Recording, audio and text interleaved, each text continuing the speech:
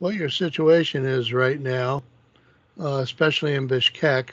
But I decided I'm going to go ahead. I'm going to record this video and about some things that we've done in the past or people that have had questions about certain things. So let me go ahead. Let me record the video and post it, and that we'll see. We'll see how this goes. Okay, I thought maybe before uh, going on with some of the exact course related content, I just show you something, and that is uh, let me share my screen. Okay, what I have right here is a spreadsheet that I wrote up a few years ago. I was trying to figure out an algorithm that I had seen. A student had asked me a question about how something worked. And based on answering that question, I got involved with the following problem. Uh, you're all familiar with the number pi. Pi is the ratio between the circumference of a circle and the diameter of a circle. And it also appears in many, many, many other things that have nothing to do with circles, which is sort of interesting how and why that happens, and how this ratio of a circle to a circumference can be so widespread across areas of mathematics and science. And the problem that I was trying to solve right here was how to compute as many digits of pi as I wanted. And as you may know, pi is an irrational number. And as an irrational number, its digits in the fraction for pi, the digits go on forever. In that the decimal expansion for pi never ends. And that's a character, and also it doesn't repeat.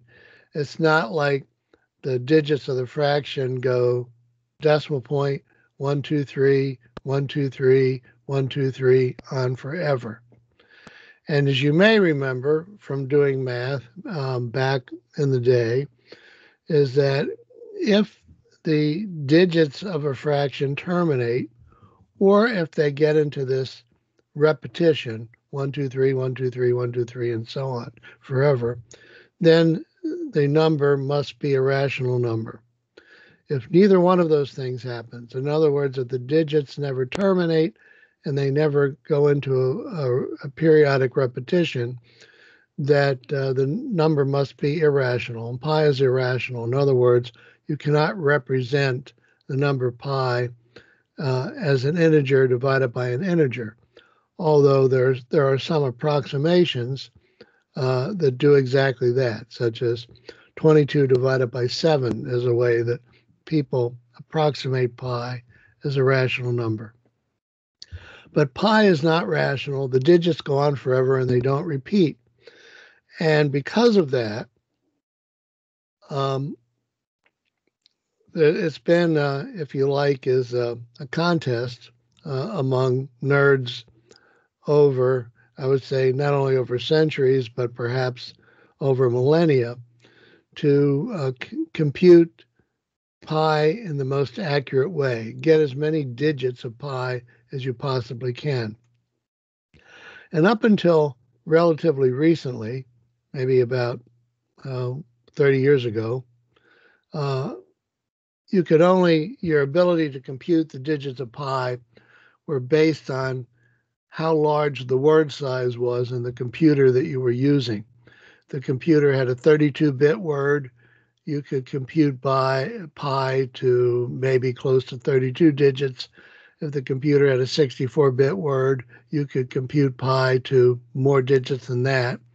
And but you were always limited. There were always a finite number of digits that you could compute pi to based on how good your computer was. Then one fellow or two people who are authors on the paper, Rabinowitz and Wagon were their names, mathematicians who figured out basically no matter how good the computer was, you could compute pi to as many digits as you wanted to compute it. So, and they developed a technique called the Spigot algorithm. Now, I'm not going to describe the Spigot algorithm, but I will say that when I found their paper, Rabinowitz and Wagon, I found their paper on the Spigot algorithm online and read it, that it was, although it wasn't highly advanced mathematics, the way that they were doing this computation in this algorithm was not a way that I was familiar with. And they were doing their divisions in the remainder form. Okay, usually in math, when we divide two numbers, we just represent it as a decimal that goes out so far, or possibly as a mixed number, which is an integer in a fraction.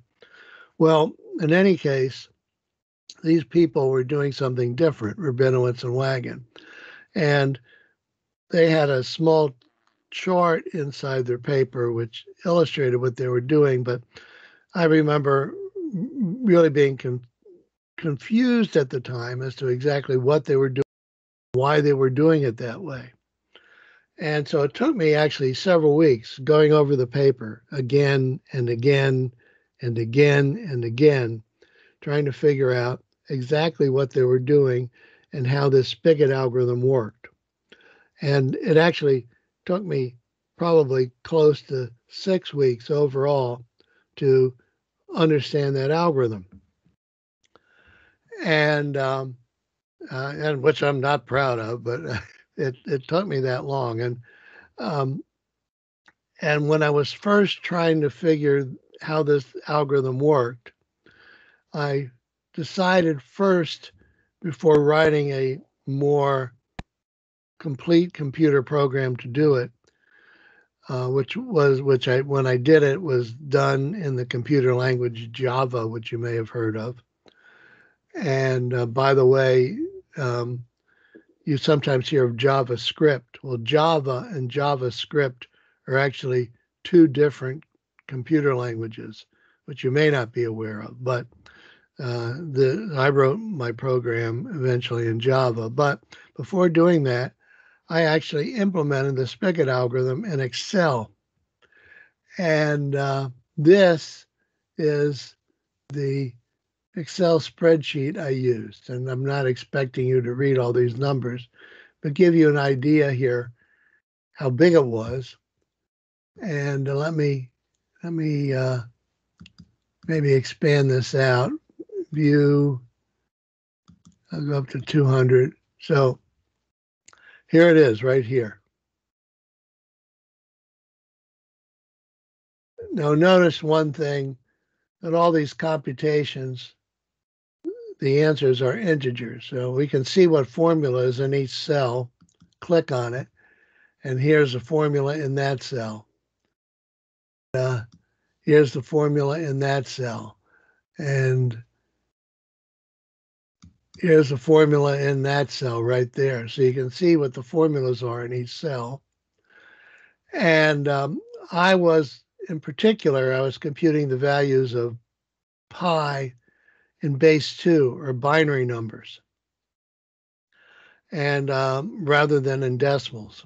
And I had a reason for that, but it had to do with a larger problem that I decided to try to work on based on the properties of the digits of pi.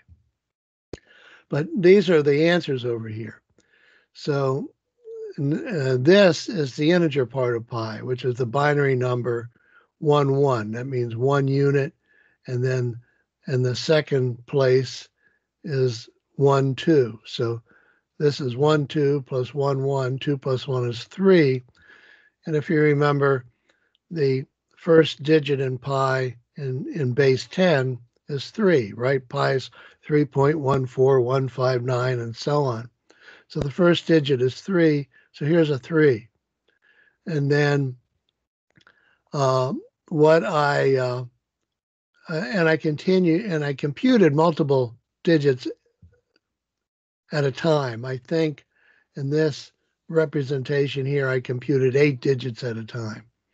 So 1, 1 is the decimal 3, and then you consider at this point, there'd be your decimal point. In base 2, it's called a binary point. So this is 3 point, and then these are the first several base 2 digits of pi. And then these are the digits that come after that. These are the digits that come after that, and so on. So that's what this does. I actually implemented the Spigot algorithm in pi, and I did that because in the spreadsheet, you can see what's happening at every step. And this is what I was trying to do in order to understand how the algorithm worked. I was trying to see at every stage of the algorithm exactly what was being produced and how it was being produced as a way of understanding how the algorithm worked. So this is probably one of the most complicated spreadsheets I've ever written, and I just thought I would show that to you. I then went on to, as I said, to write a program in the computer language Java. And in that program, I actually computed 1.5 million binary digits of pi.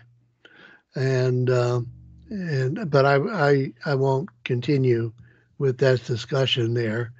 But I just thought I would show that to you. Now, let me go back to the magic square question. As I looked at this in a little bit more detail, and I've got two versions of the magic square solution right here. And here, let me get this out of the way here. There we go. Okay, in this first one, let me pull up the solver. We look in data and solver. So notice in this version of the magic square, knowing that the 4x4 magic square, we want to make the rows and columns sum up to 34. So I put the constraint that these numbers have to equal 34. The sum of these numbers have to equal 34.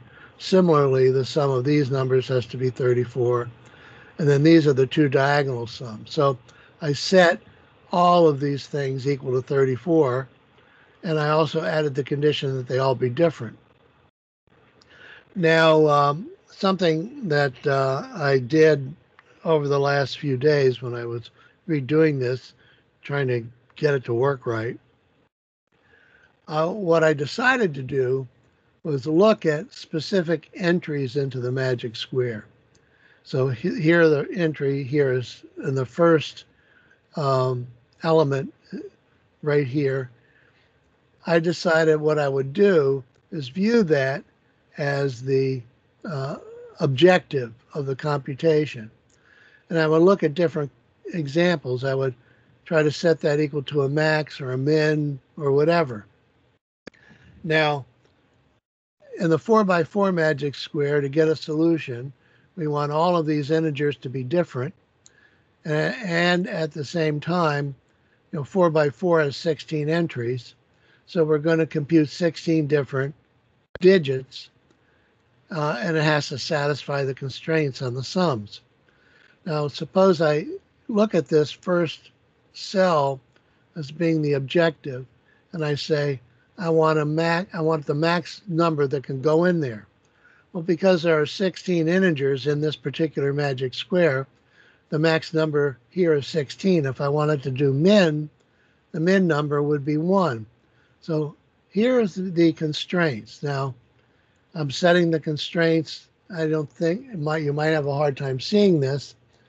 I have this first constraint where I select all of the cells in the magic square and I say they all have to be different numbers.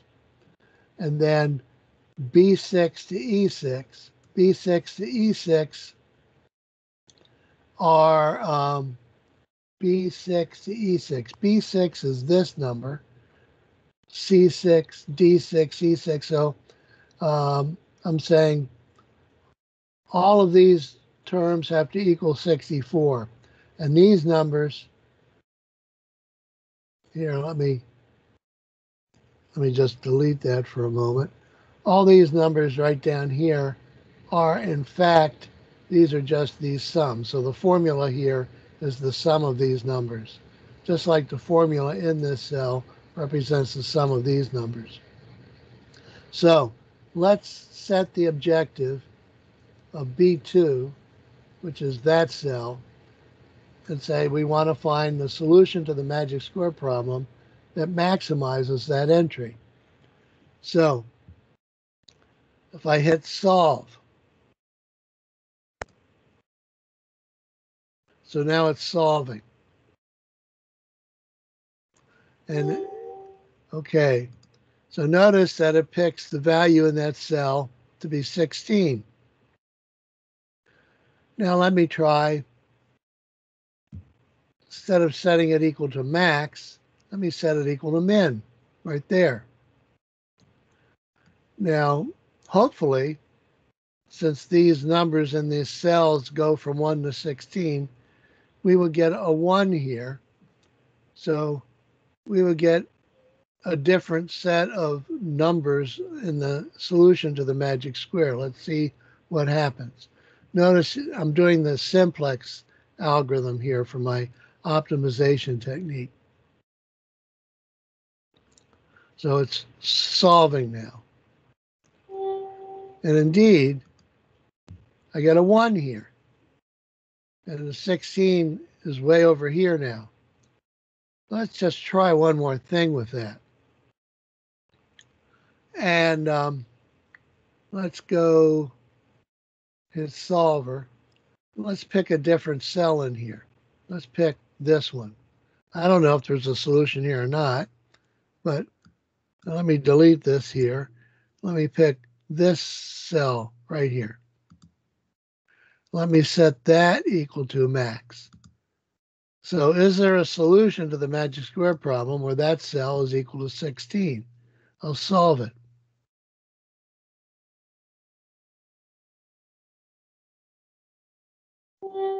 And indeed, there appears to be, here's 16, and they all, the rows and columns all add up to 34 as prescribed.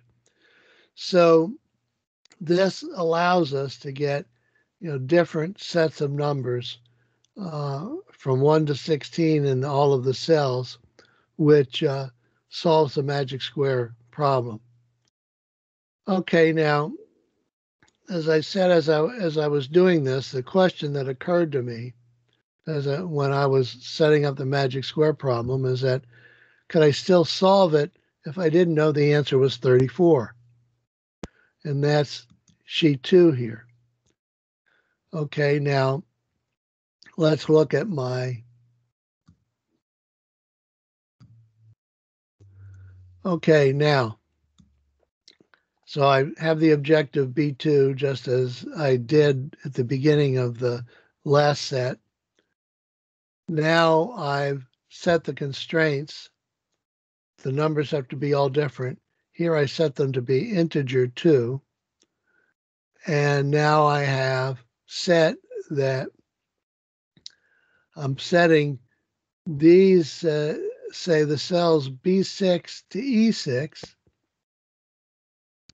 B6 to E6, all these numbers here, which are the sums in these columns, these numbers here all have to equal what this number is, which is the sum of the numbers in that row. So I'm not specifying that that sum has to be 34. I'm just saying that these have to equal that. Okay, similarly, I say this has to equal that, this has to equal that, and this has to equal that, and this has to equal that, and this has to equal that. So this is what these constraints are. Let's look at this one. This says that B8 to B9 has to equal F2. B8 and B9 are these two. I'm saying these two values have to equal this value. So I didn't specify that the numbers have to be 34. I only specified that they all have to be equal. And I wanted to see if there was a solution to the magic square problem that wasn't equal to 34. And so I didn't specify the sum to be 34. I only specified the constraints about the rows and columns and diagonals all have to sum up to the same number. And when I do that, and I run the problem, it's running now. And I indeed get they have to sum up to 34. And here it sets, I set it equal to a maximum, 16. So let's just try setting this equal to a minimum. So I go back to solver and I'll set B2 equal to a minimum. Now let me solve it using simplex. See if I get 1 there.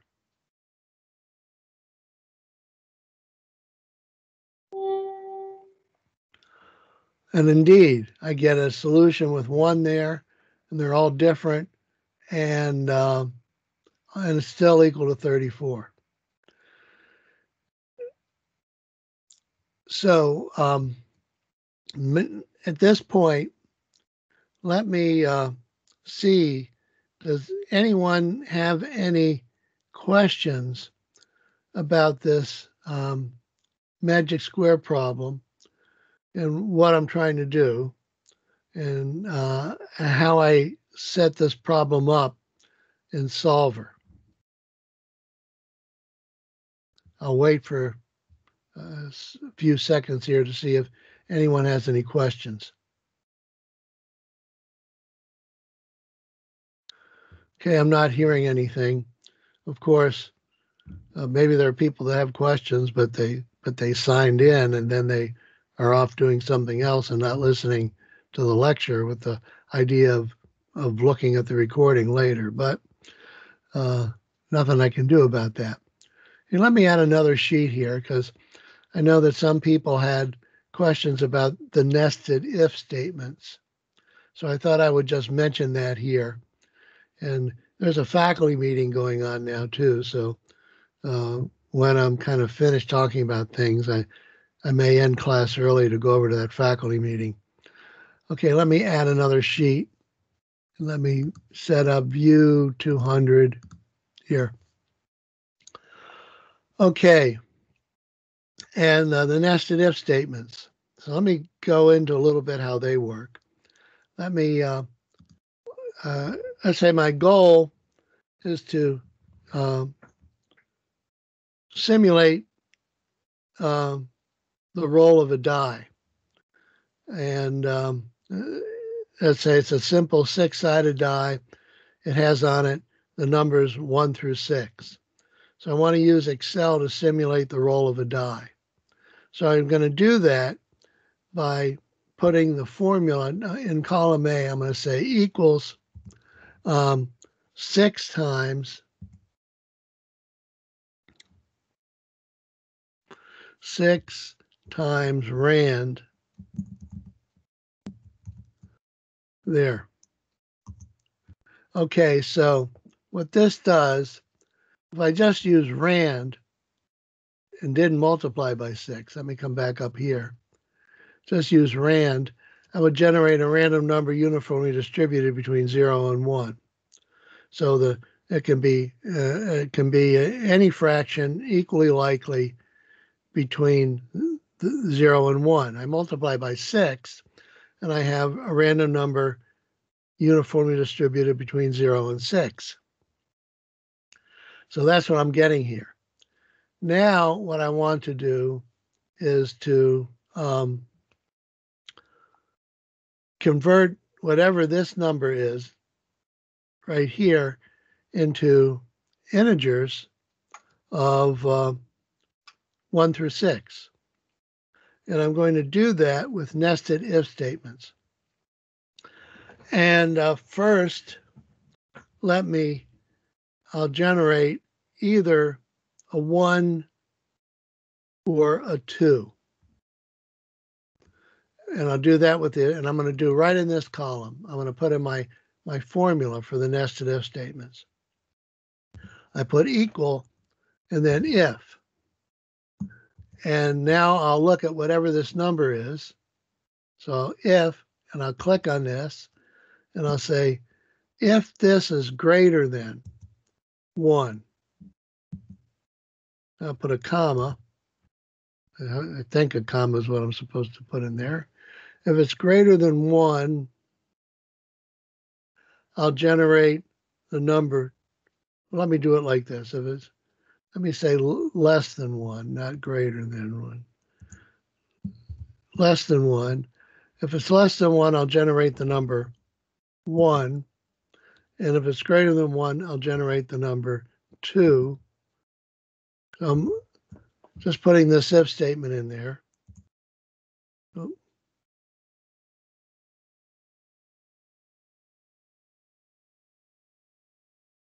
I need a second parenthesis there. So if A1 is less than 1, I generate a 1. Otherwise, I generate a number 2. I hit return. And this number is in fact less than 1, so I generate a 1.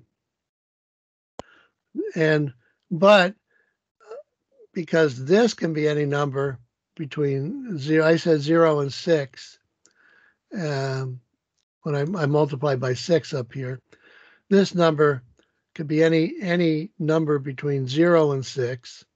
So it's much more likely to have a number between 1 and 6 than 0 and 1. So I should generate 2 5 times for every time I generate a 1. So I can click and shift click. I can drag this down a bit. Let me drag it down 10. So you look here, there are many more 2s than 1 because I'm much more likely to get a number that's between 1 and 6 than I am to get a number between 0 and 1. So this if statement right here is if A1, and again, this value isn't expanded, so it's going to be more difficult to read. But this is generating 1 and 2, with a 2 being much more likely. So if A1 is less than 1, I generate a 1. Otherwise, if it's greater than 1, I generate a 2. Now, the way the nested if statement works, instead of generating the 2 here, I'm going to put in another if statement. So right in here, I can put if. So now the number is going to be between 1 and 6 and not 0 and 1. Because if the number was between 0 and 1, the if statement sends the control to 1. So it prints out a 1. If the number is greater than 1, it'll send the control to the second statement after this second comma. Now, before I had 2 in there, so it'll print out a 2. But instead of printing out a 2, I want to execute another if statement. So I put if. Now, the number is going to be greater than 1. So if the number is less than 2 instead of less than 1. Okay, so if A1 is less than 2, and I'll put a comma.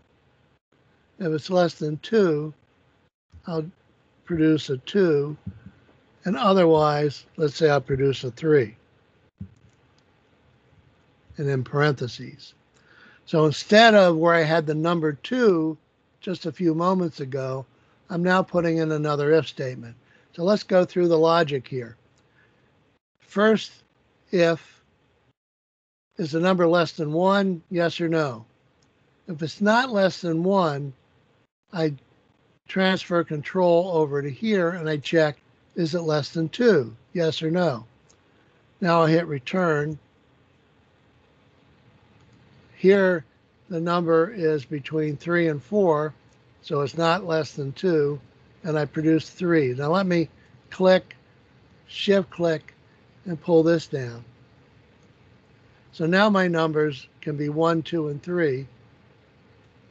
And I'm generating only 1, 1. And if you look here, everything else is greater than 2, so I'm generating a 3. Okay, now, so I have this F to check if it's less than 1, I produce a 1. This generates, checks to see if it's less than 2, I generate a 2. Now, otherwise it generates a 3. I can replace this by another if statement. The 3, I get another if statement. If A2 is less than 3, if A2 is less than 3, I'll generate a 3. Otherwise, I'll generate a 4.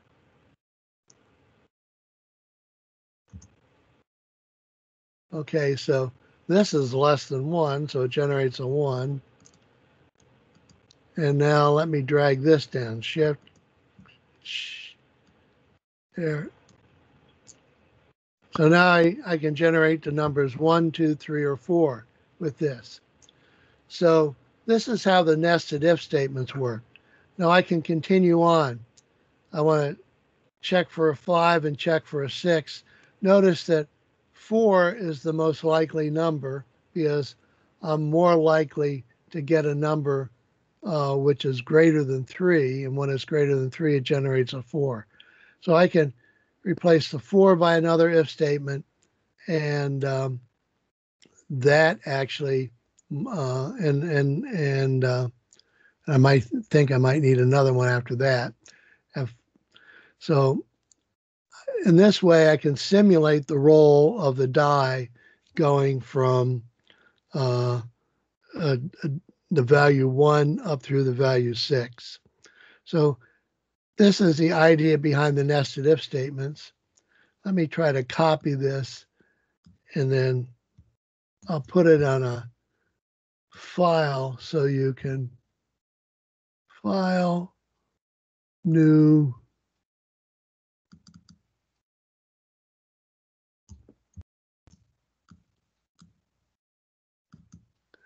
let me zoom way out. There we are. I hope you can see it now. So this, how these nested if statements work. If A1 is less than 1, if it is, I produce a 1. If it's not less than 1, I execute another if statement. If A2 is less than 2, we already know now that it's not less than 1 because we would have generated a 1. So now we know it's not less than 1. So it's got to be greater than 1. Now we check, we know it's greater than 1, but is it less than 2? So if it's greater than 1 and less than 2, we generate a 2. If not, we jump to another if statement. Yeah. Is there a question? Okay. No.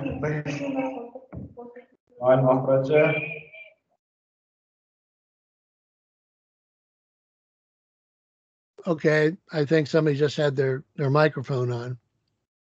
So this is how these nested if statements work. And okay, so that's nested if statements. I went back over the magic square again, and I think the mistake I was making last time, and somebody actually mentioned it in class, they were suggesting that I should put a set of value of a cell equal to a maximum or minimum. And I wasn't doing that. I was kind of ignoring that that entry into the solver box. And by doing that, depending on what was selected or not selected in that box, it was either working properly or not working properly. And now, one of the things that's interesting here on this is that we can solve the magic square problem without knowing that the sum had to be 34. To me, the interesting question is, what are the minimum number of constraints that we need to set in order for us to get a solution? In other words, what I did was I didn't know what the value in this cell was, and all I did was say that every other sum had to be the same as the value in this cell. And by doing that, I got 34, which is telling me that 34 is very likely the only solution to the problem. And still an open question right now in my mind is, do we have to specify that all these sums, these and these and these, have to equal that? Or is it enough, for example, just to specify that these three sums have to equal that? I don't think it's enough. And if we only specify these three sums, well, that automatically set these three sums equal to the same value. And or maybe you have to specify these three sums equal to the first sum, and these three sums equal to that sum, and none of the others. If I do that, do I still get the 34 as an answer, or do I get something that isn't quite right? So I don't think we need to specify all of the sums. And I observed on the 3x3 problem that we could that we didn't need to specify all of these sums. Every single one of them was equal to this one. I could leave some of these constraints out, and I still got the answer to be 34.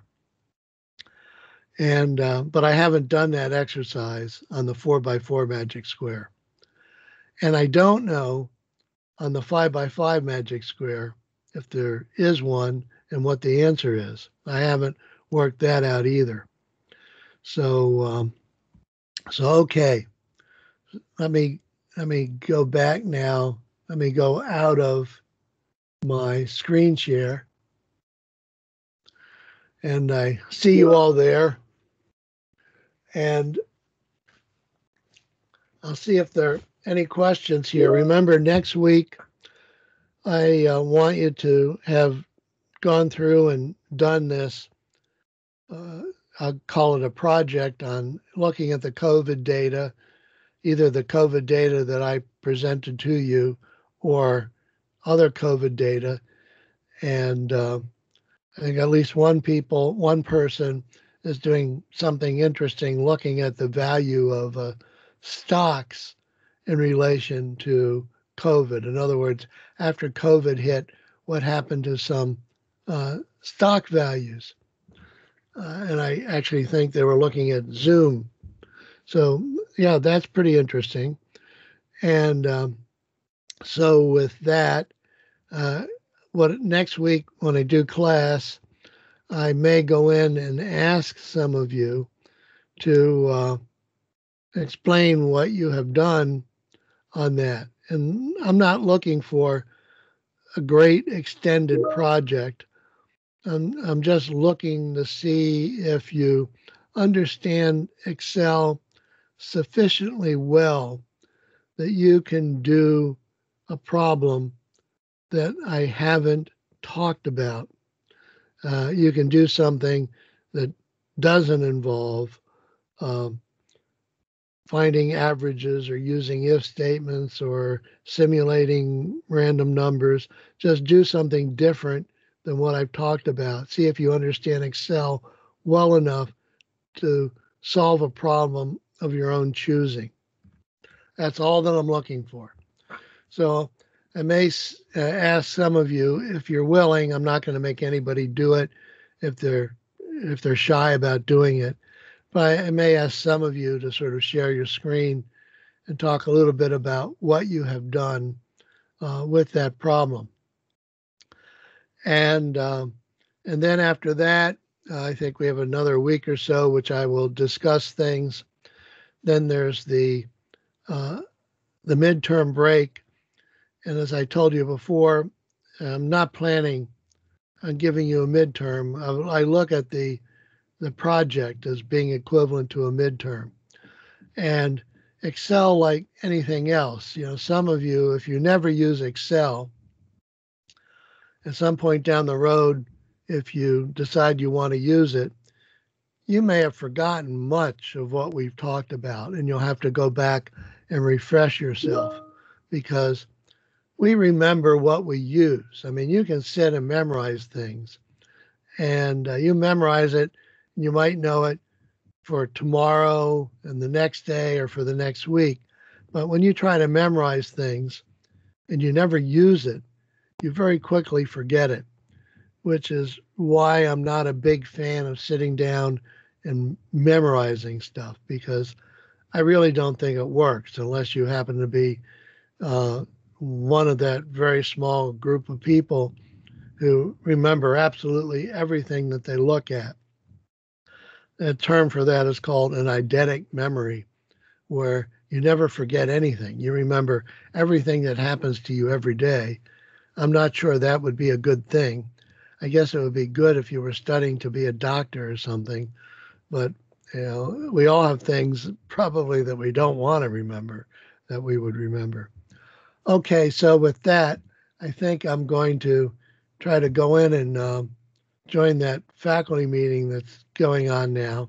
So I'll end the class a little bit early, but before I do that, I want to check, are there any questions that anybody has or concerns about something or problems you're having with?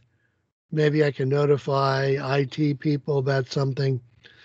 So before I disappear here, we have any questions, people?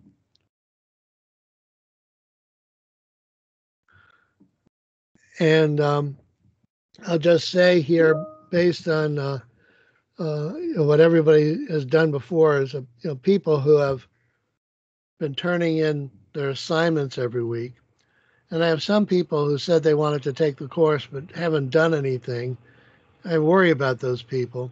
But for those of you who have been regularly turning in assignments, everybody is doing exceptionally well. And as I told you before, if you have any doubts as to what your grades are, email me and I'll tell you what you're doing now. But everyone is doing very well, and there's no reason to be concerned about your grade. I think it's quite possible that everyone is getting an A right now. So, okay. So with that, be safe. Don't get arrested. In case anyone's interested, I've been arrested in my life, back in my youth when I was unwise. Okay, so, I'll set myself up as an example of what not to do. And so with that, I'll see you guys all next week. Take care, okay? Thank you, you too. Thank Yep. you. Sure. Bye-bye. Thank you. You too. Bye.